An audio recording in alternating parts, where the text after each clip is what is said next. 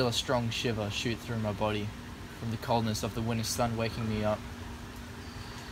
Although the night was a blur in my mind, I am immediately reminded of our order de fe as I feel the warm, red glow of the ambers lying beside me.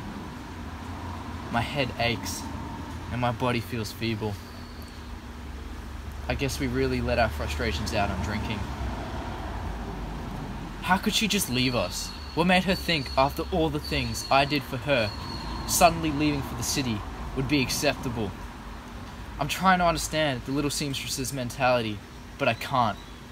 Her impulsive decision was as bewildering to me as our clock is to the village peasants. I vaguely remember from the night before that Lua told me that before she left, she had told them one thing. It was something from Balzac. That a woman's beauty is a treasure beyond price. I wonder what it could possibly mean. Maybe I could ask Lua. I turned to see Lua sitting on the ridge edge, looking down into what seems to be the abyss. I decide to sit beside him.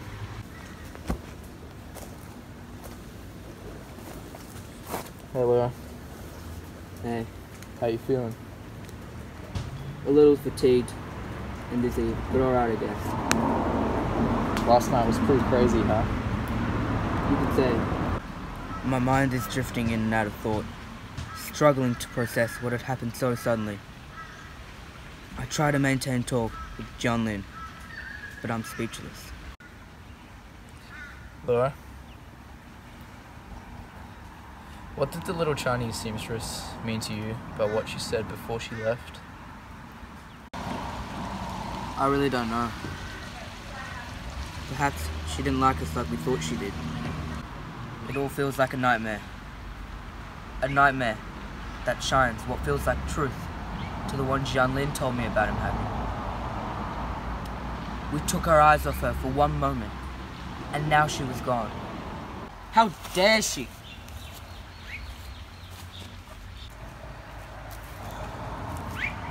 After all the lengths I had gone to bring pleasure to her life,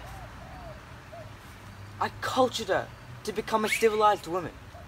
I gave her an appreciation of stories, teaching her the ways of the Western world through books.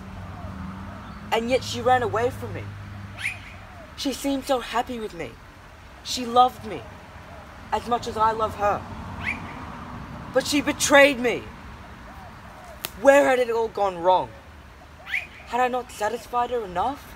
I cast a brief look at Lua to see his eyes, gazing wide, lost, and distraught with pain.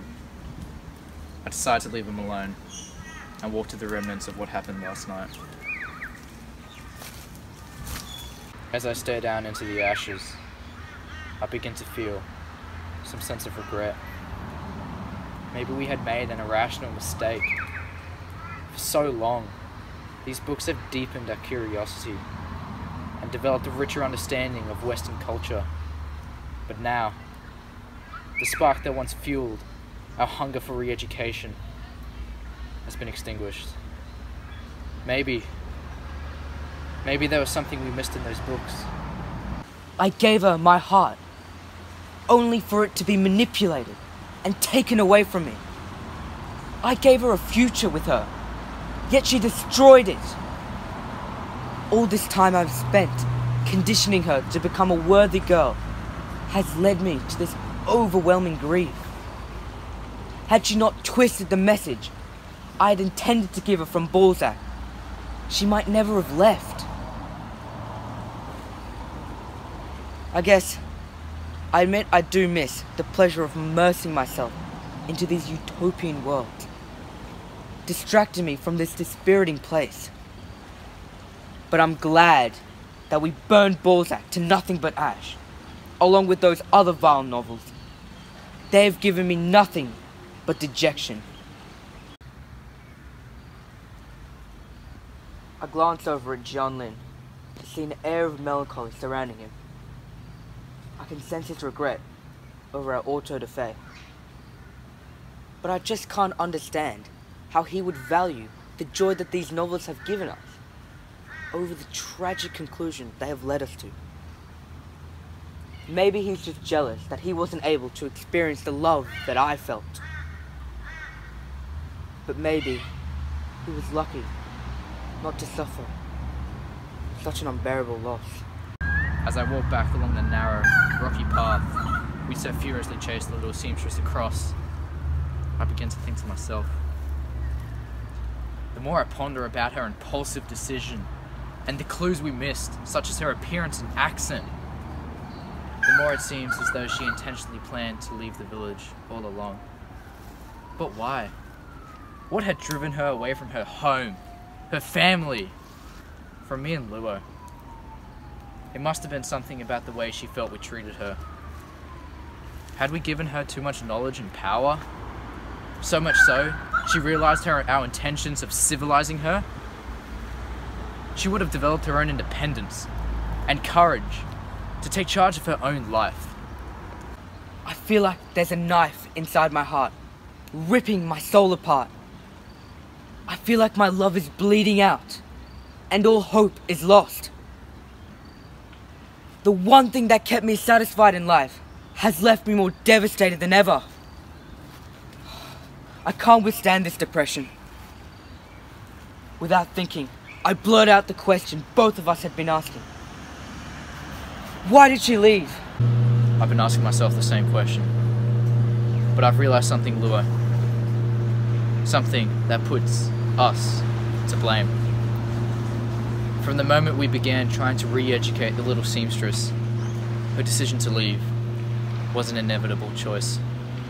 I gave her my time, my loyalty, and my heart. Why would she betray that? Luo, you need to understand that we made the mistake of trying to culture her. I don't think I made any mistake, Jianlin. It's not our fault she left. I tried to save her from enduring an unpleasant village life. I gave her a bright future. I wanted her to become a suitable partner. But whilst you were trying to make the little seamstress cultured enough for your affections, you unintentionally encouraged some semblance of individual liberty and expression. Unlike us, she knew no better than the life she had until we interfered. I don't understand, Jianlin. It was those books we burned, Luo, whilst we were trying to culture her through storytelling. It was these same books that taught her to appreciate her own worth. That's what the little seamstress meant. That a woman's treasure is beyond price. I wanted her to be civilized.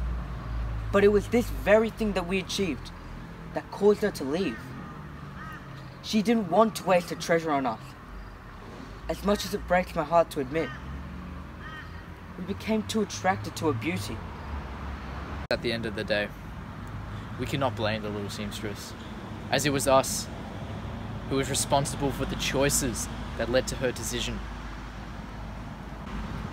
As we approached the village entrance, we realized that whilst we may be back to where we started, Balzac had unexpectedly taught us an invaluable coming-of-age lesson.